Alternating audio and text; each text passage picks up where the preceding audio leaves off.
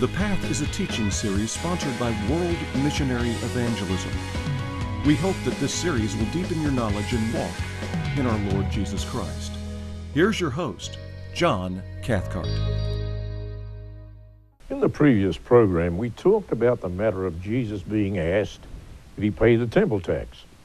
We noted that this raises several questions, one being, why had Jesus not been asked to pay the tax before, but was being asked to do so now?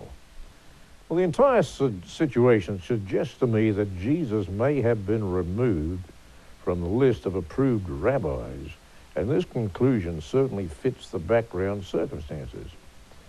Previous experience with asking Jesus difficult questions may have made the collectors a little hesitant to ask Jesus, but in the developing opposition there was a growing desire to cause Jesus trouble and attack his dignity and credibility, so they went ahead.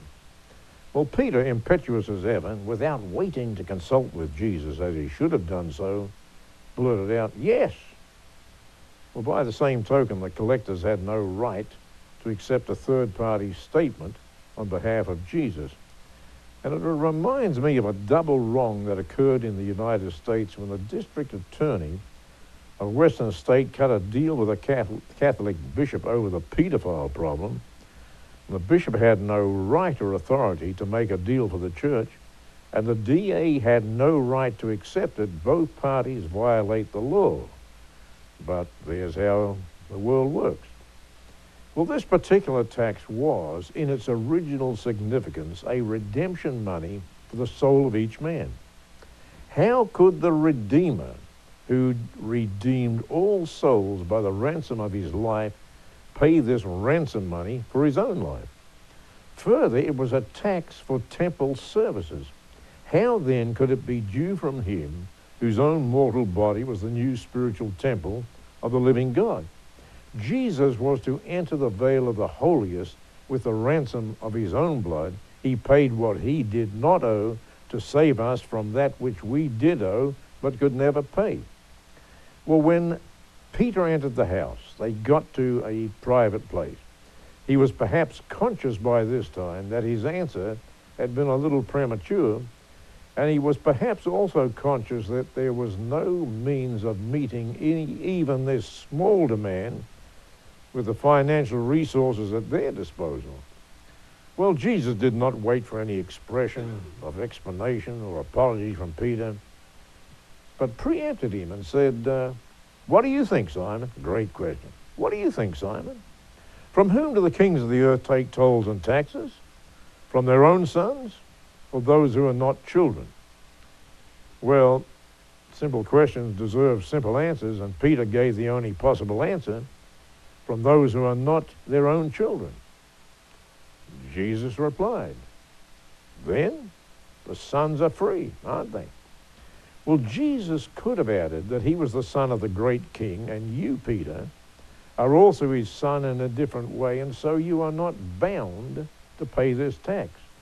But if we pay the tax, then it is not a matter of positive obligation, as the Pharisees have lately decided, but a free and cheerful giving. Now, there's something really great and beautiful in the way in which Jesus showed his impetuous disciple the dilemma in which his answer had placed the Lord. And Luther says we can see in this incident the loving, friendly, almost playful relationship which must have existed between the Lord and his disciples, and it seems to establish the eternal principle that religious services should be maintained by a spontaneous generosity and an innate sense of duty rather than in consequence of some external compulsion. Duty is not always expedient, and there is nothing more unchristian than the violent maintenance of the strict letter of our rights.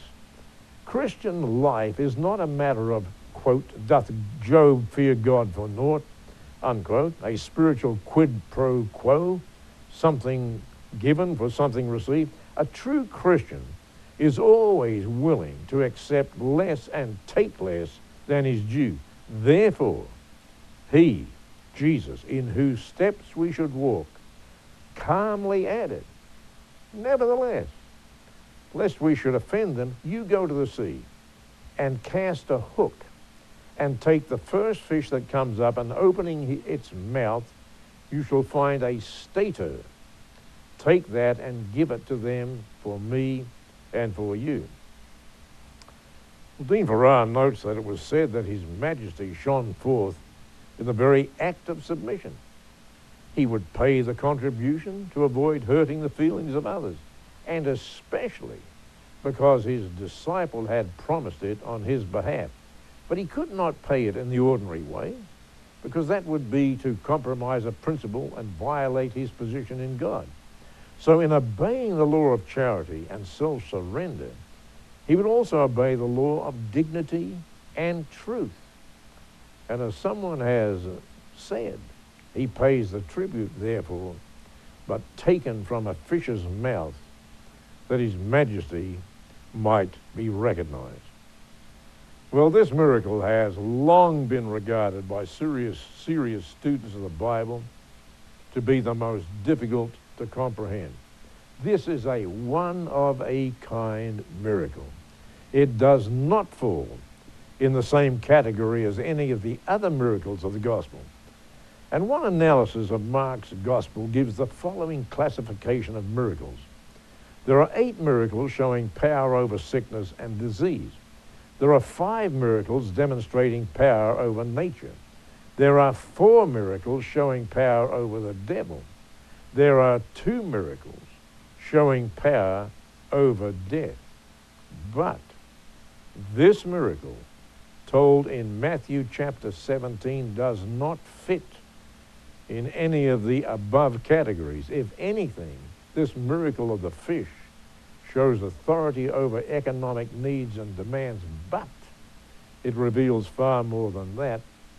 And Matthew tells us the story of the tribute money very succinctly and says, "And when they were come to Capernaum, they that received the tribute money came to Peter and said, 'Does your master pay tribute?' Peter said, 'Yes.'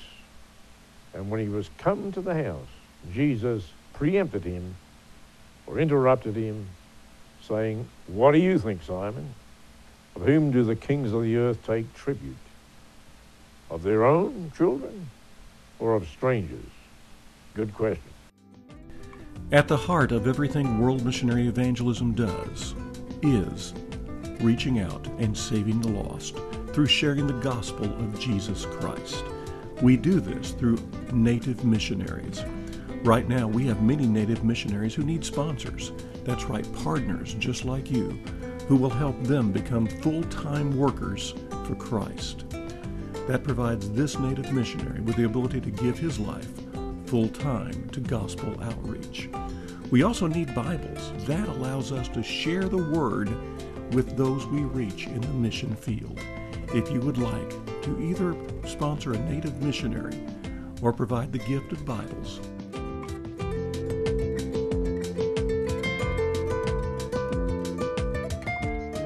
simply call us at 1-800-501-2851.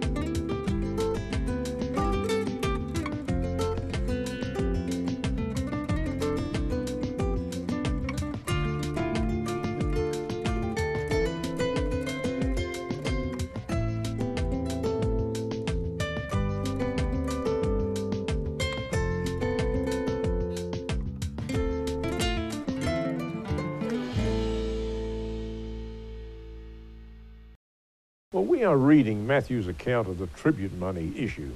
So let's read the scripture again. Very interesting. "And when they were come to Capernaum, they that received tribute money came to Peter and said, "Does your master pay tribute?" Peter said, "Yes." And when he was come to the house, Jesus preempted him, or prevented him, anticipated him, saying, "What thinkest thou, Simon? Of whom do the kings of the earth take custom or tribute? Of their own children or of strangers?" And Peter said to him, "Of strangers." Jesus said to Peter, "Then are the children free. Notwithstanding, lest we should offend them, go to the sea and cast a hook and take up the fish that first comes up, and when you have opened his mouth, you shall find a piece of money. Take that and give it to them for me and for you." First note that the usual method of fishing was with nets, but a weighted line with several hooks drawn rapidly through the water is employed at Tiberias even in 2017. The piece of money in the mouth of the fish was a stater, and the word should have been left as it was and not changed by the translators to, quote, "a piece of money." Now, a stater is an Attic or Greek silver coin and was equal to 2 of the aforementioned tax drachmas, and so was the exact sum for both Jesus and Peter. This is a little humorous. And since they were in Peter's house, it covered Jesus and Peter only, and not all the other disciples. And that is very, very interesting. Now, examining the story closer, the tax the collectors asked about was an ecclesiastical tax. Note, the custom or tribute the Lord spoke about was a local, think of state, a local customs duty on imported or exported goods. The tribute Jesus spoke of comes from a Latin word for census and was payable to the Romans and was a political tax. Well, without beating the subtleties of the text to death, and they're very interesting, Jesus was asking Peter if the local rulers of the land take civil taxes from their own house or from those who are not of their house. When Jesus referred to the children, he was referring to himself as the child of the king. He, Jesus, was free of the king's tax. Now, either Jesus was teaching subversion of the divine prerogative, or he was claiming to be a fellow of the Lord of hosts. In saying this, Jesus was claiming supreme personal divinity, in case you've missed the point. Well, this most powerful claim of Jesus was confirmed and certified in the most impossible way. It would either happen or fail to happen. If it had not happened, the collectors could have reported what would have been extreme blasphemy to their masses in Jerusalem, and Jesus could and would have been tried for blasphemy. That there is no more said about this matter is eloquent testimony to its truthfulness and to the total wickedness and perniciousness of the religious authorities in Jerusalem. Well, it is highly unlikely that Jesus could have stayed at Capernaum without his presence being known to the inhabitants. In any case, it is clear that his stay was very brief and of a strictly private nature.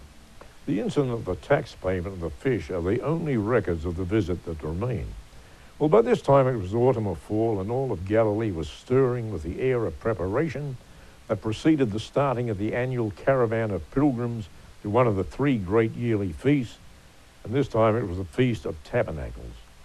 Now, Tabernacles, or ingathering, as it was also known, was intended to commemorate the passage of the Israelites through the wilderness, and it was celebrated with such universal joy that Josephus and Philo called it, quote, the holiest and greatest feast, unquote.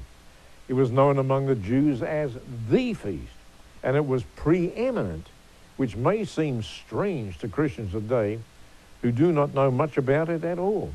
It was kept for 7 consecutive days, and the 8th day was celebrated by a holy convocation. And during those 7 days, the Jews, to recall their desert wanderings, lived in little booths made of thickly foliaged boughs of olive, palm, pine, and myrtle. And each person carried in his hands a festive palm branch, or willows of the brook, or fruits of peach or citron. And during the week of festivities, all the priests were employed in their turn. 70 bullocks were offered in sacrifices for the 70 nations of the world. The law was read daily. On each day, the trumpet would sound 21 times in an inspiring and triumphant blast, and this is probably where we get our tradition of the 21-gun salute.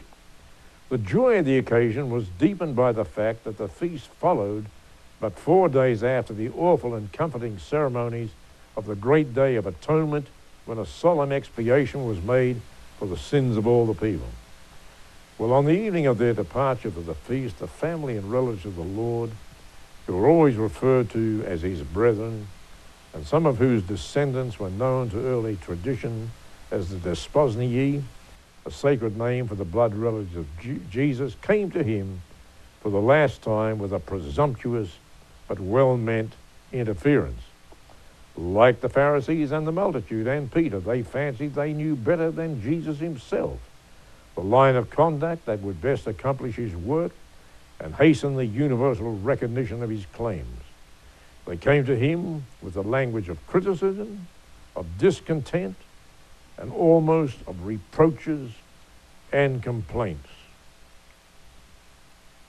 Why this unreasonable and incomprehensible secrecy? It contradicts your claims. It discourages your followers. You have disciples in Judea. Go there and let them too see the works which you do. If you do these things, manifest yourself to the world. Well, if they could use such language to their Lord and Master, if they could, it were, thus challenge his power to the proof, it's only too plain their knowledge of him was so narrow that they did not know who he really was. World Missionary Evangelism, through its wide variety of mission outreach programs, is an evangelical force in developing nations, and it all begins with native missionaries. Called by Christ to do his work, our native missionaries are first and foremost soul winners. Often facing hostile opposition, they have the courage to reach out in compassion to the lost, sharing the good news with those in their communities. But that is just the beginning of WME's evangelistic programs. World Missionary Evangelism reaches children through vacation Bible schools and Christian schools. So even as we feed the hungry bodies of little ones, we also feed their souls. For almost 6 decades, WME has been building churches in both urban and rural areas. Most of these churches are used every day of the week and become beacons of light in the areas where they serve. Churches not only provide worship opportunities, but they also offer a community gathering point, education, childcare, and even serve as feeding centers for the hungry. WME not only sponsors native missionaries, we train them. World Missionary Evangelism has local pastoral education programs for new missionaries and continuing education programs for those who have been in the field for years. WME also has Bible colleges that provide degree programs for those seeking a fuller knowledge of the Bible and Christian outreach. The evangelism in World Missionary Evangelism is not just a part of our name. It defines our mission, our focus, and is at the heart of everything we do.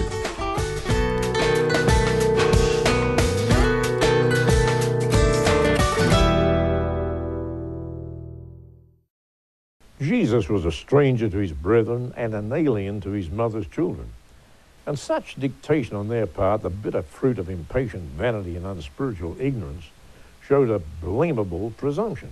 Yet the Lord only answered them with calm and gentle dignity, saying, "No, my time to manifest myself to the world, which is your world also, and which therefore cannot hate you as it hates me, is not yet come.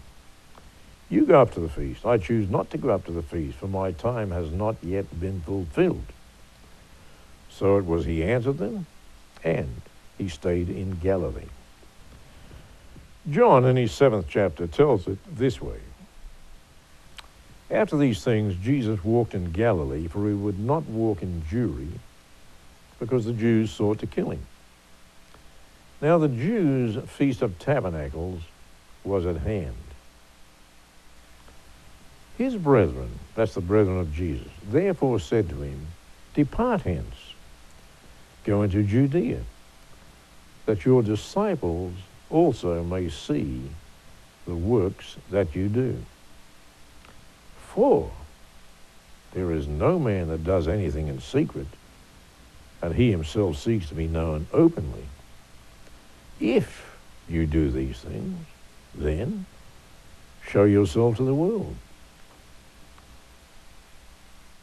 And John adds that sad note, for neither did his brethren believe in him. Then Jesus said to them, "My time is not yet come, but your time is always ready. The world cannot hate you, but it hates me, because I testify of it, that its works are evil.